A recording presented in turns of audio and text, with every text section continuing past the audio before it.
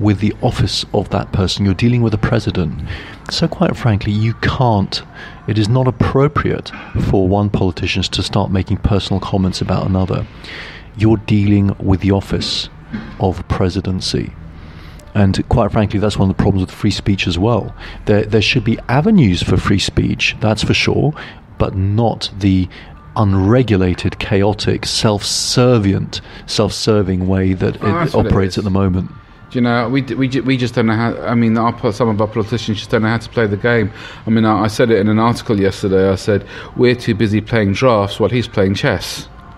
And what he's done is he's just moved his chess piece. And actually, do you know what? We're paying attention. The difference is, as we said, the Western politicians are slaves of political correctness. Donald Trump is not. Therefore, translate slave. We are being controlled, he is in control. Simple as that. Yeah, and we were talking about this yesterday, because he also said he's got no fear. He's not showing any fear in all this. That's his style. That's whether or not he's president. That's just his style. I heard him 4 years ago. I went to a conference he was speaking at, and he stood up on stage. I didn't particularly like his presentation, but there's one thing he says, and that's what he's lived by. And he says, if someone hits you hard, you hit them back 10 times harder. And he's lived by that philosophy. Every time the media hit him, he hits them back much harder, and they still haven't learned a lesson. You know, I mean, the thing is, he's branded it. He said it enough times. The thing is, because to be fair, they need to regulate. They need to legislate against the media. The media are out of control, and in fact, the media control government. I mean, let's put it bluntly. The media have an open door policy into Downing Street, into the White House, to go and have their coffees and teas and go to Camp David and do whatever they want because they're the media, and the politicians are terrified of them. So good for Donald Trump. Well, I mean, Rupert Murdoch did actually control the election in this country for a number of years, if you think about it. Of course, and they still do. And I've had people telling me about close contacts and clients telling me what their experiences of the media with politics, and believe you me, they are very close bedfellows, and politicians are simply puppets. Now, going back to another thing, we started talking about the media with this podcast, and we gave one example of how self-serving the media are by publishing an irresponsible article and by vetting the comments that are left and claiming that they are unvetted. We saw another article last week, and in fact it was sent to me by one of my clients, and it was I think it was in the Sunday paper, and it was an article about, if you want to be a successful, hard-charging career woman, find yourself a house husband. And the article itself was about a lovely family, a really lovely family with 5 kids, a husband who is a teacher who's enjoying himself living at home and looking after the kids, and a woman who is president of some girls' student association and is enjoying her career. And it says that all the men who are open-minded should feel more able to say they want to be at home, and people should respect them.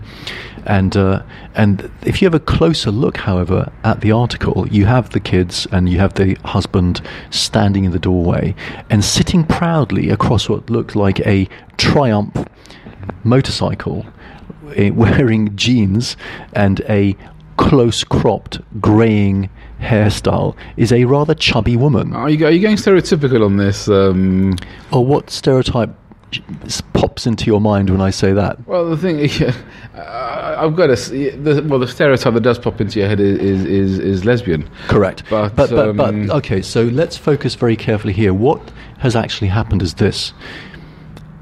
Of course, the article is nonsense, and they think that it's a politically correct article which is going to encourage readers to buy their open-minded, fantastic publication. It's complete nonsense. What it is, without knowing it, they've actually underlined the importance of stereotype, because to make even that example work, you still need a male and a female, and all they've done is they've switched roles.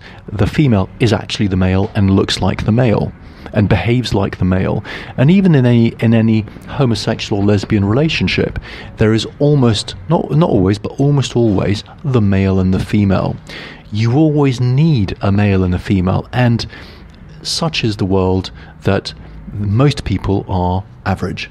And the average person is going to be a man who's a male and a woman who's a female. And that's how relationships work. In other words, the female, the woman at home, and the man, the male at work. Well, the thing is, it's very hard to actually have two people in the same relationship where one's not actually the more dominant than the other one. Correct, and this is the whole point. Actually, probably almost impossible. And therefore, you need a male and you need a female, and in 0.1% of the population, which is probably less than that, which is what this article represented, it was working because of that. But I can tell you right now, I've seen countless families where the man is making less money, stays at home, and the woman loses complete respect for him.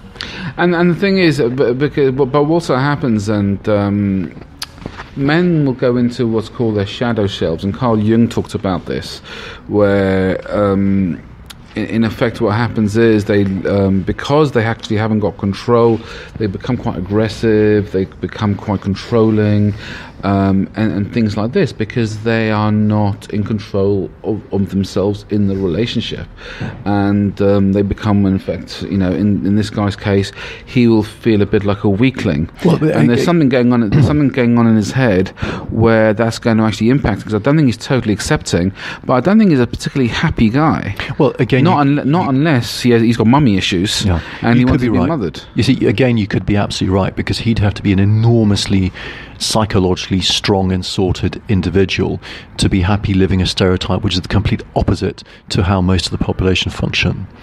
Still, it could be possible. We're not saying it's impossible, but then hardly anything is impossible. I couldn't do it. I remember when my daughter was born, she actually went into nursery within weeks, actually. Probably within weeks, because both my wife and I went back to work. And the thing is, had we actually taken at the time when we didn't actually have that much money, what happened was that what was costing us a nursery each month was still actually one of our salaries.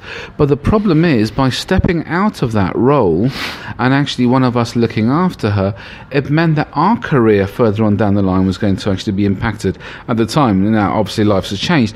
But what I'm saying, the thing is, I'm also happy that she went down that road, but that was our choice, because she was more socially interactive, she was more independent, she became very more self-reliant. And but we also made sure we gave her the quality time when we had the weekends off and things like that.